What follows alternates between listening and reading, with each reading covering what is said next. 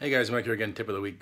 Poco and I were hanging out, me, Poco, and Goldie, hanging out practicing, and was trying to break something down by ear, which is kind of an old style thing to do.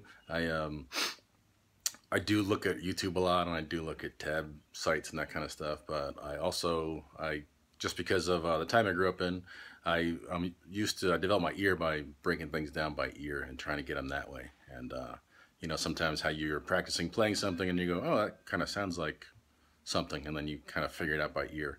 And I just want to remind some modern players who maybe grew up looking at YouTube, which, like I said, I still do. I think it's great, but a way to develop your ear is to train yourself. Is when you hear something, is try and figure it out on your own with just you and your instrument, whether it's guitar or whatever it is.